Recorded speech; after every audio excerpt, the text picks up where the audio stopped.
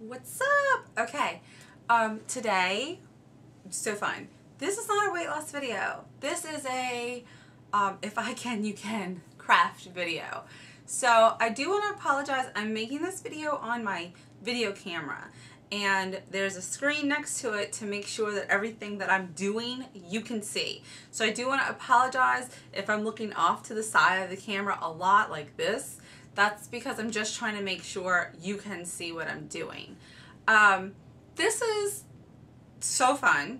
It is absolutely my newest obsession. It's fast, it's easy, it is very zen, except that it goes by so quickly. So it's arm knitting.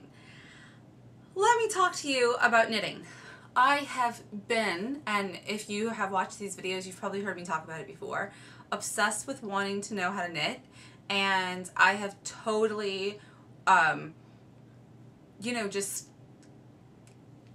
tried. I've bought, they say it's easier with the bigger needles, so I've bought bigger needles, all that kind of stuff. I have to admit that nothing makes knitting easy for me. It is frustrating.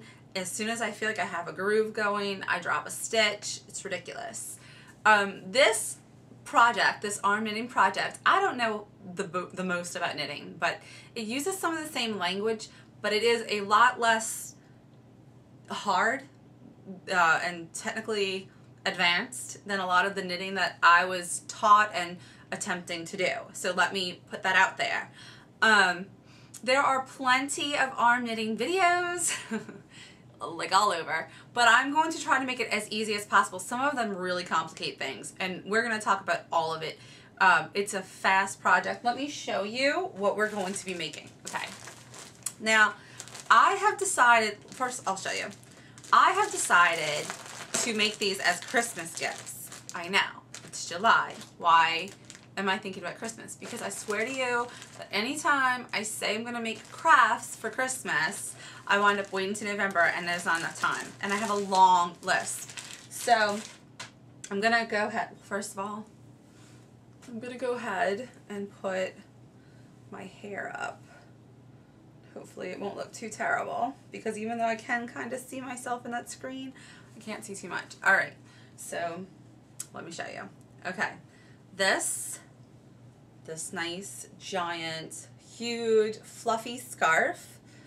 If you get closer, it's all loopy and fun. It is awesome. Like, I love big, thick scarves because I feel like when it's cold down here, and down here, it kind of gets like, it's cold, but not, like, I don't know, it's weird. It's a weird kind of cold for the most part, but there are some times when it's like so freaking cold, it's ridiculous. But I feel like if I have this section nice and warm, I'm good. So this is a phenomenal scarf. It's really, really, it's so full of volume, and it's big. It like totally keeps you snug here, and then you have enough to like tuck into your coat. So I really love this style scarf. And again, this one's not perfect. This is my first full scarf that I made, and I made it in probably, I don't know, I was gonna say 15 minutes, maybe it was 20, but I believe it was 15. We'll time ourselves today. Okay, so that's what we're gonna be making. I went ahead, and because I'm making these for Christmas time, I went ahead and I got these Ziploc limited edition. I got the violet bags. They have purple and orange. I got violet, which is purple, I guess. And they are cool because they have the zipper at the top. The one that I just used was broken, so it doesn't have the zipper. They have the zipper at the top, and they kind of like, instead of just being a flat bag, they have the bottom. And they're really easy to write on. So it's almost like a space bag for the scarf. This one is going to my friend Gina. I call her G.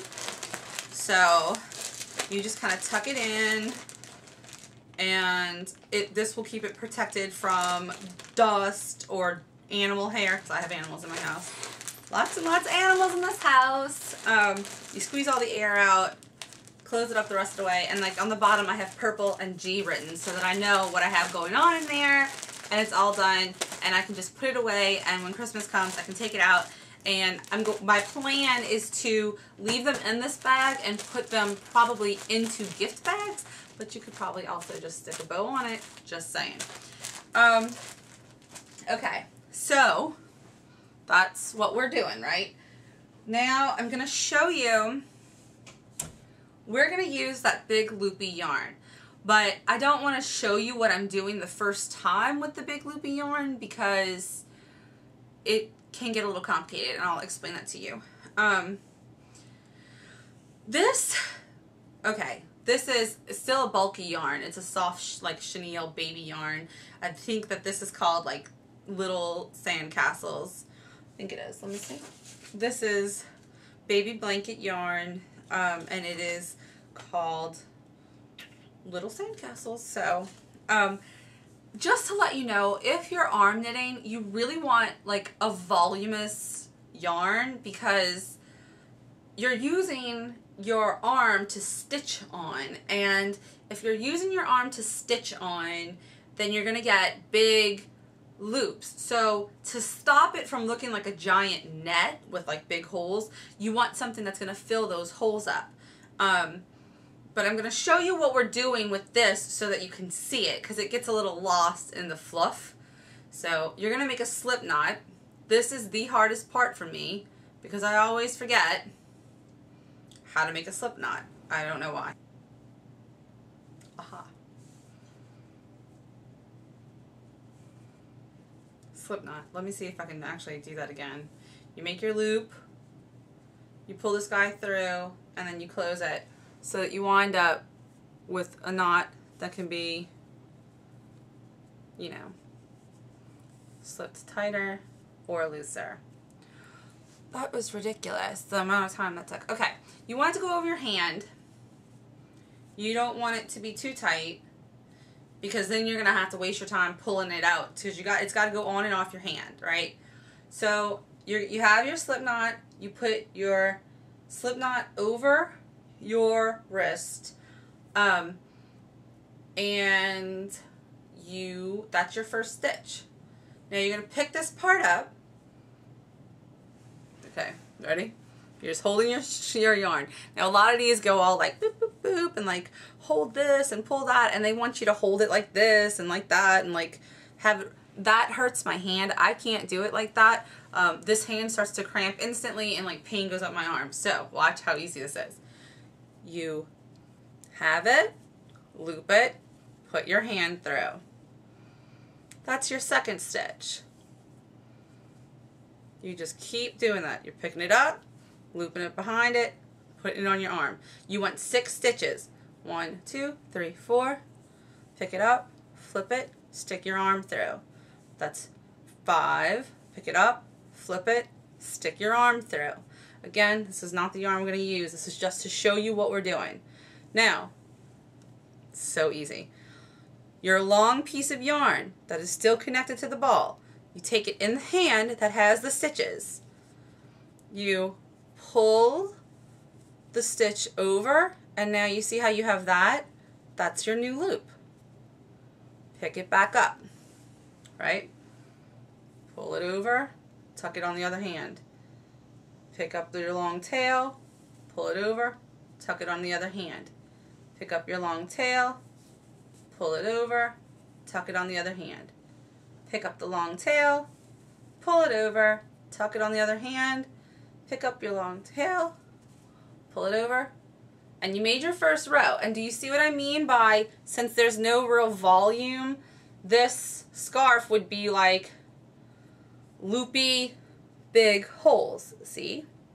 Alright, this is not what we're using though, so we're going to take it apart. Watch how easy it is to take it apart. Take it off your hand and just let it go, and it falls apart. That will not happen with the loopy stuff because it grabs itself. So, there we go. That's what we're about to do. Alright, now we're going to get into, so that was our stitches, and I'm going to show you again when we have the actual loopy yarn, but we're going to talk about the yarn and some tips. First of all, you're playing with yarn. I don't know about your animals. If you have animals that are not interested, then you could do it right next to them. My animals are incredibly interested. Paisley is like what is that big shaggy toy and give it to me. The cats are all up in it, so I have to, like, this is the only room in the house, this is our bedroom, and it's the only room in the house that is animal free. The animals are not allowed to come in this room. So this is where I arm knit. That's the first thing. Second thing is, it's a good time to clean your rings, because any jewelry, bracelets and rings, will grab onto the yarn, especially when you switch to the big loopy yarn. So I personally, I just made one last night, so I already cleaned my rings, but I make a cup of water as hot as the sink can get it. I put a tiny drop of dishwashing liquid in and I let them soak, and then after I'm done with my scarf, I take them out and I brush them with a soft toothbrush and I rinse them thoroughly. There you go. Good time to clean your rings. Alright, up next, the kind of yarn we're going to use for this. You can use any big, fluffy, voluptuous yarn, and actually there's a couple of other ones I can't wait to try, but I am using today, this is Red Heart Boutique, and it's the yarn is called Swerve, and as you can see, it's like one piece of black, almost embroidery thread, and it's got the yarn looped, swerved in and out, right? And the color I'm using is called Baltic, and it basically goes from a green to a purple blue, like an indigo. You're going to use, these are 11 yards, I believe. 11 yards. And you're going to use 2 skeins. But this is a skein, right? Okay, now, it is easiest when doing this to, this is the time, that's the wrong end. Alright, that's what I wanted to say. So, we took off our rings, we're away from the animals. Now is the time to start really, I unravel, because this loopy yarn grabs itself, and what I mean by that is it kind of, see how it's not knotted, it was just holding on to itself. If you flip it and kind of try to pull it around, like it holds on to itself. So what I do is I unravel my entire skein, okay? it's gonna drop to the ground right now. I just unravel it and make a big loose pile so that I can just start knitting with it. Alright, so that was my first skein. My second skein is already right here in the bed. Well, this was my first one really. It's already right here in the bed and I already unraveled it. So now is the time, because you don't want to be doing this later. You're going to take the 2 ends of the skeins and just make a little knot. The blue string, like the swerve in and out, does make it a little bit frustrating. You can cut that off, which is what I am about to do. If I can find my scissors, because, oh, I put them down there. Sorry, guys. Alright, so watch what I'm telling you to do. And look, all of this, like I said, I've only made one. This is by no means professional. But I got myself a little piece of black on the end of this yarn. Put the 2 skeins together by clipping off some of the excess. Can you see that? I'm trying to get it to focus on this. Some of the excess loopies so that you can deal with this black string right here. Alright, if it's not focused, I'm sorry guys, I'm trying. So I did that on both sides, and now I'm just going to tie them together. It's better to have, shedded kind of a lot of that string and those loops so that you can really see what you're doing, because if you cut them too short, or if you wind up tying the knot without the black string and you're using just the loops, it just gets all discombobulated. So just make it as good and tight as you can get it. And it doesn't have to be or look absolutely perfect. There's mine. Okay? Got that little fit in here. They're tied together right there. Okay. So now we have the two skeins are joined. Again, we see how it's grabbing itself? That's not a knot. It just kind of got twisted up, which is why I take it and I loosen it all first. Hold on. Okay.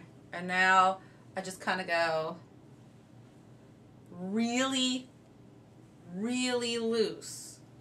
So it's not grabbing itself at all. It's not all wound up. It's not tight at all. It's a big key. While I'm doing this part, I'm gonna tell you, you want to use the bathroom. You want to put your hair up. Anything and everything that could happen over the next 15 minutes, 20 minutes, your first time maybe, you want to try to make sure you've thought about it and it's not going to happen, because in just a minute you're going to be handcuffed kinky, no, you're going to be handcuffed to your knitting for a little while. And the thing is, like I showed you the sand, the skinny yarn just kind of, this is what we're avoiding. The skinny yarn just kind of comes off of itself, but this yarn kind of grabs itself. So you can't just undo it. If you drop a stitch, like I started this project before I had two skeins and I ran out of yarn and I was like, oh, okay. But I couldn't just pick up another project and just do it, because your arms are your needles, so you can't just lay it down. You have to take your hands out. And because of the way this is, it's just almost impossible. So I took it all off, and now I'm just going to drop it loosely in front of me. I find it easiest to work with it directly in front of me. If you want to put it in a laundry basket or something like that, it doesn't matter. That's fine. So now we're going to do our slip knot, which we know I'm not great at. But we're going to try to do it anyway. Oh my gosh. I actually got that done. That's nice. Alright. Slip knot. You want it, you know, like I said, now you have your jewelry off. You've gone to the bathroom and you're ready to get started. So you slip it on your hand. I have very little wrists, and at one point I had to remind myself to make them kind of big and loopy because it was getting kind of tight woven. And when it's tight woven, these little bits, they kind of almost smash themselves. Alright, so we have the slip knot on, just like we did with the other rope, and if you need to go back to that part to remember what we're doing, it's fine.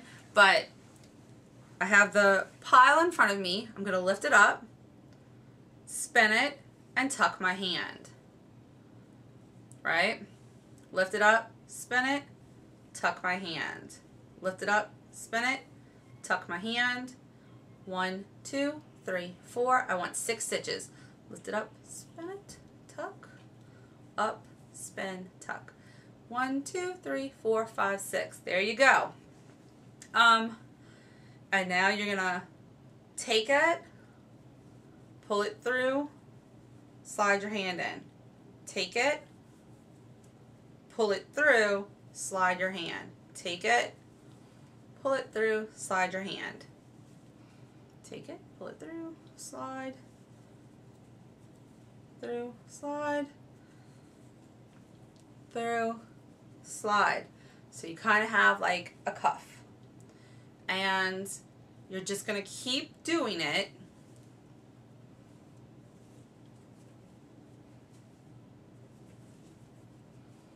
And you don't have to worry about this thing. Like I said, you're going to fluff it afterwards. So here we go.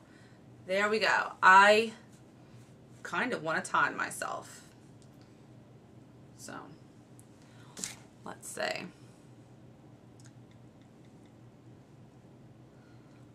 I'm playing with my phone. I can do it because I have it on one hand. Clock, timer. Okay. So Alright. I feel kind of like we should talk, but at the same time I have to pay attention because this is only the second time I'm doing this and I don't want to screw it up. This one's mine, I think. I don't know. They're a whole lot of fun. They're super easy. I was all excited and my mom was like, I didn't like that kind of stuff around me. I can feel the weight down here because my yarn is grabbing itself. That's okay. I just kind of shook it off. I went in the wrong direction just now. Oh, much better. Okay. See what happens when I talk to you guys? You can get this particular yarn, not yawn, online, anywhere between $3 and $5. In some places it's $7. I would just pick it up on sale or use coupons. My local fabric place always has like amazing coupons and like in store deals. Okay, see how it's happening? All right. 1, 2, 3, 4, 5, 6. You just want to make sure you haven't dropped a stitch every once in a while, just so that this is not going to be mine because I actually want to do one with more stitches for myself. So I'll probably do 3 to 4 skeins. I also think they'd make fabulous throws, but you would have to dedicate more time then to that. You know, and of course you can stitch only up as much as you can fit on your arm. So you would have to think about the logistics of it, but I think we could probably make a blanket. And I know that when I did 10 stitches, it was such a fabulously thick scarf, like big, but it only made like maybe an 8-inch long section. So, and I'm just grabbing down here, I'm grabbing my long tail like I showed you, pulling it through and sticking in my hand in. So I'm grabbing, pulling, sticking, grabbing, pulling, sticking. It's just getting kind of tight. See, okay, and that's what I was talking about. Like, it starts off really loose and kind of gets tight if you, like, because my wrists are small and my hands are kind of small. So I have to remind myself to kind of make them big and loopy and to give it some extra room. Come here, you. I love this color. Blue and green are my favorite colors, and I absolutely adore this Baltic color scheme, how it goes back and forth. Yeah, okay.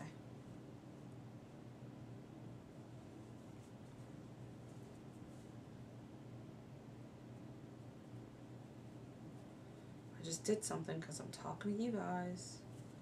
There we go.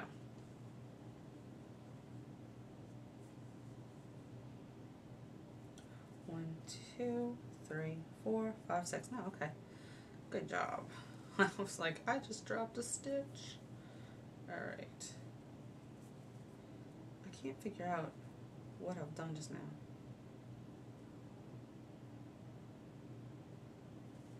Alright, there we go. Grab it, pull it through, hand. Grab it. I'm telling you, it's this talking and doing at the same time. Now, last time, casting on is what it's called the first time you put it on your arm. That's when you first do your original 6 stitches. Casting off is when you're done. I personally messed up casting it off because I ran out of tail, and I don't know if it's called tail, it's the working yarn, but it looks like a tail, and I ran out because I was so into this zen of counting 6 stitches and doing it that I totally didn't realize I was running out. Look, just within a couple of minutes, just within the past 5 minutes, and I've like had to pause twice. I'm talking to you guys. Look how long it is, and it's so cool.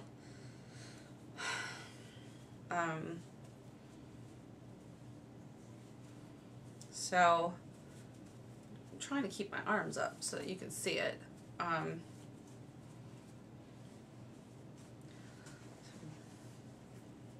Hands, flip, grab, flip, grab, flip. Oops, lost my tail. Grab, flip, grab, flip, grab, flip. I painted my nails to match the color scheme for you guys. Always thinking of you guys. Grab, flip, grab, flip, grab, flip, grab, flip.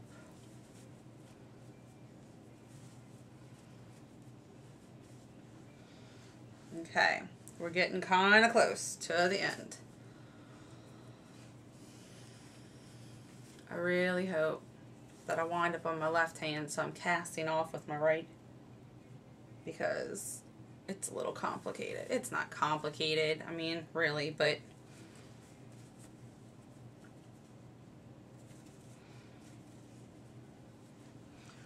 just keep checking to make sure. You want a fair amount of tail left.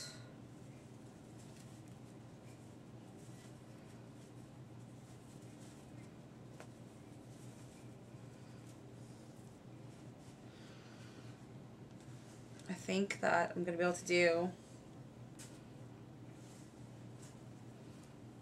Okay, so we're going to cast off.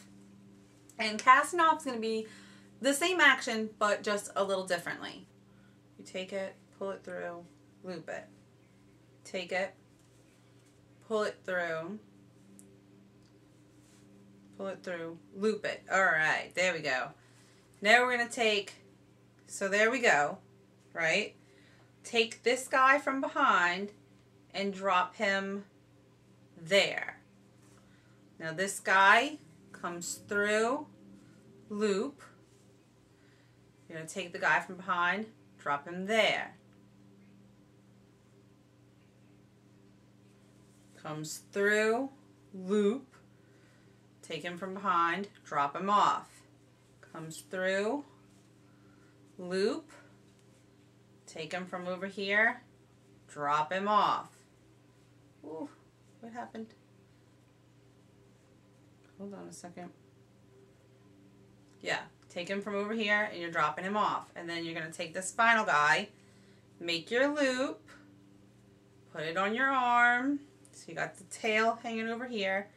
Take him, drop him off. And now you're going to take this tail around this final loop and you're going to make a knot. It's going to be a little complicated because you guys can't see it.